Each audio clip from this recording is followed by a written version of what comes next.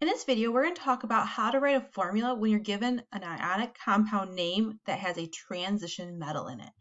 So let's look at iron 3 oxide. Iron 3 oxide. So the first step is you want to identify what you're working with. So I have iron here, and I go down to my periodic table and I see iron is here, and it's a transition metal. So iron is Fe. But the thing about transition metals is that they can have multiple charges. We can't look at the periodic table and say it has a +1, +2, or +3 charge. We actually have to look at the name. And we notice there is a Roman numeral 3 in front of iron. So we come down here and we see the Roman numeral 3 is a +3 charge. So Fe will have a +3 charge, but it could have different charges depending on what it is bonded with. But because it's bonded with oxygen, it's going to have a +3 charge, which is right here in Roman numerals.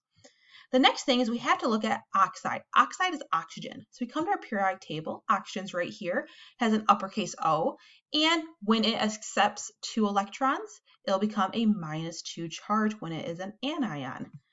So we have -2. Next, what we want to do is we want to add up our charges. So we have +3 -2, and that equals +1. The problem is when you form a compound, it wants to equal 0. So we have a plus charge here. So we're going to add another oxygen -2. We're going to add the negative. And then we add this up.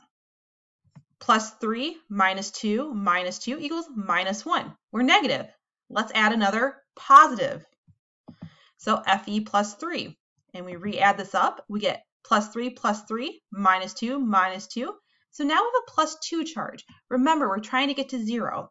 So I have a +2. So I'm going to add another negative. And I'm going to add another oxygen -2. And add this up. And I get +3 +3, -2 -2 -2, and that equals 0. Which means now what I can do, because it equals 0, is I can count how many of each one I have. So I have 1, 2 iron, so 2 Fe. I have 3 oxygens, 1, 2, 3. And then what you do is you start writing your formula.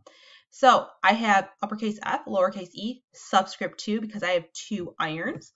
Then I had to put my oxygen down here. I have uppercase O, subscript 3, because I have 3 oxygens. So iron 3 oxide is Fe2O3 for its formula. There's a second way to go about writing these formulas. So once you find your charges, so Fe +3 and O -2, is you get rid of those charges. So you get rid of those. So instead you have this.